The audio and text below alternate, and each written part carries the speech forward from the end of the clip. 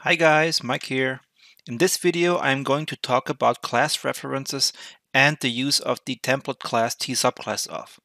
With this, we are able to access class references to specific blueprint classes in C++ that can be defined and edited in blueprints and spawned or instantiated in C++. Sometimes we need to create a variable in C++ that stores a reference to a class and not an instance of the class. This is necessary, for example, when we need to spawn a specific blueprint class actor without hard coding the specific blueprint asset in code. Assets in blueprint classes need to be specified in blueprints and not in code, so that you or designers of your team can edit them in the editor and don't need to go into code to change values. And that is where the template class TSubclassOf comes into play. It allows just all of that. A U property of type TSubclassOf needs to be created in C++ with a specific base class type defined as edit anywhere so that we can then edit its value in the blueprint derived class. You might be thinking now, when do we need all this and how this actually works? So I think it's time to show you all this in practice. So let's head into the editor and start by talking about class references in blueprints. So inside the editor, let's have a look at class references. When we created this project, it automatically created like a game mode based class. So we're going to use this to showcase class references and the TSubclassOf and all that stuff. So let's first create a blueprint from that game mode. So create blueprint, put it into, let's say, our blueprint folder, call it bp_game mode. Just something that we can play with. So inside here, let's go to our event graph and then let's talk about class references. So for that purpose, let's create a variable, call it classRef. And usually when you're declaring variables in blueprints, you can select your variable here.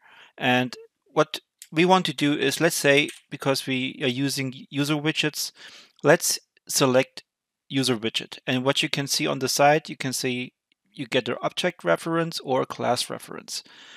Object reference is an instance of that class, and class reference the class itself.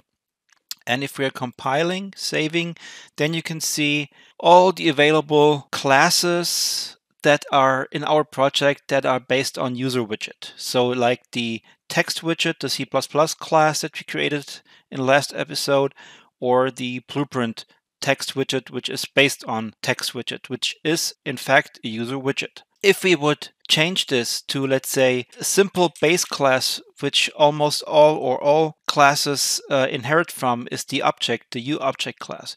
If we select class reference here, compile, save, and you can see now you can add all these classes that are inheriting from UObject. So why do I tell you this? Let's say we want to create a widget or spawn an actor. Let's select create widget.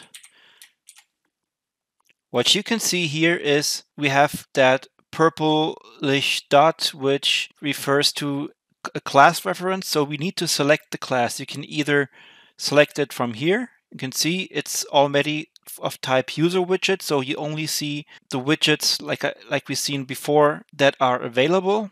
Or let's say you can put in, let's say, get class ref, and if it's from type UserWidget, so let's say UserWidget class reference, and we select text widget. So this class variable automatically now refers to text widget, and we can hook it up. And if we would create this UserWidget, then it would create a version of this one. But we don't want to look at blueprints. We want to see how it's done in C++. And this was just an example to see, okay, why do we need classes? So things like create user widgets, or let's say spawn actor from class, you can see you also get like a class. In blueprints, you can select all your stuff and edit it visually. In C++, you don't have access directly to blueprint classes. You would either need to hard code them in code. And like I mentioned in the introduction, we don't want to do this. So what we need to do, and this is where TSubclass comes we need to specify a variable that we can then set like we would here and select our widget in our editor. So let's do this. Let's get rid of this. Let's delete this. Delete the class ref. And let's go to our code. And in here, let's have protected, create a UProperty, make it edit anywhere, and maybe give it a category of, let's call it class types in case we have more. And now we can use the TSubclassOf and make it a UserWidget. And then what we call it, let's say we say it's the widget class. That maybe in the game mode base, we want to create an instance of and add it to the viewport, which we will do in a future video. That's, by the way, why I'm introducing you to this first, so that now you get an understanding of how we get classes, can edit them in the blueprints, and then instantiate them inside of C++. And this is the way to go. And in the beginning, I mentioned something about type safety, so that when we create, for example, a user widget, we want to make sure that it is of type user widget. If we would use a different class type and try to initialize it, then it wouldn't work. It would crash. And usually what you could do, and let me just for highlighting purposes, let's do the same thing, but take a U class, which is kind of like the base class for classes, no pun intended, but so the widget class itself here would be a U class, or this is kind of a wrapper around the U class type. But the TSubclassOf makes sure that it's really all the classes that are set, that they are of type UserWidget. If we would use the basic U class and let's call it widget U class and now compile this, what we can do now in our blueprint, edit these values, but with U class there is no type safety. So we could assign any value, even if we would mean, okay, only we want that user widget, but we could add an actor or a different kind of class there. But here, what you can see is when we get into the blueprint, we only see the classes that are available to set. So let's go over to our blueprint. Let's select our game mode, and we can see under class types, we have widget class and we have widget U class.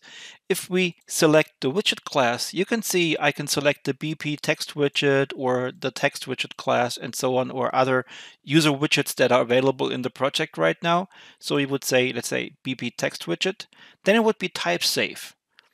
But if we want to set our widget here, you can see class, there's so many classes available in the framework. And if I would say sound node random, basically, and have no type safety, then this would crash once I create, let's say, that user widget. So I hope this makes a little bit sense. So as you can see here, TSubclassOf, this is your way of specifying a base class in C++ and assigning a specific class inside of blueprints. And this makes sense if you're, let's say, creating classes based on actor, let's say a player class or pawn or whatever, and you want have a specific blueprint version and don't want to hard code it, and you shouldn't hard code it in C++, but rather assign it in the editor and using TSubclassOf in C++ so that you can assign it. And then when we create user widgets or actors, spawn actors and all that good stuff, then we can use the widget class that is set, or can use the class that it's set and instantiate that specific instance. This will all make sense in the next episodes when we create the user widget and add it to the viewport. So that's it for this video. If you have any questions, please feel free to leave them in the comments. I tried to explain everything to the best of my ability, but if I didn't, or things were unclear, feel free to ask and I will gladly answer any questions you might have. So I hope you enjoyed this video, and please leave a like and sub if you did. Thanks for watching and see you in the next one.